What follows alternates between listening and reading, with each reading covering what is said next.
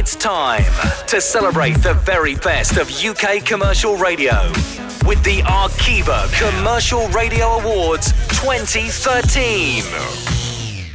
I'm feeling very good, very happy, very excited. I won this amazing award. You know, it's brilliant. Arqiva's great.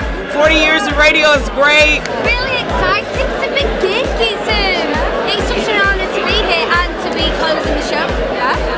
Yeah, very much so. Looking forward to tonight. Obviously, I've just started my career in radio at Capital, so it's great to be here for my first Arqiva Award. Everybody likes a pat on the back every now and again, and commercial radio has grown so massively in these 40 years. Hey! So as a broadcaster, stroking it oddly. Radio awards in general, just kind of like giving the nod to all the talent that we have within radio and just saying, look, this is radio, it's still here, it's still relevant, and it's great, let's celebrate that. To everyone who listens to commercial radio, thank you for listening.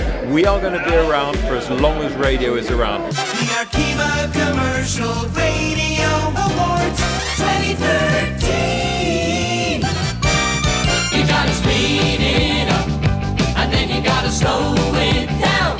Cause if you believe that a love can hit the top, you gotta play around.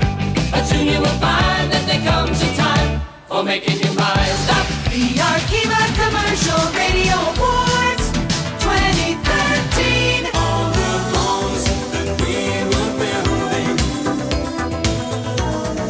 we never lived in. Could be better, should be better. Lessons in love.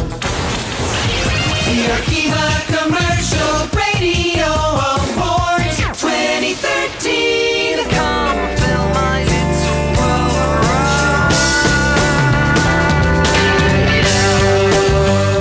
Really bowled over to get it for 3 years in a row. This is unexpected. I've attended quite a few awards ceremonies. I always come second, so it's really nice to win one. This means so much not only for Isle of Wight Radio, but also for all the people on the Isle of Wight. So thank you very much, Arqiva.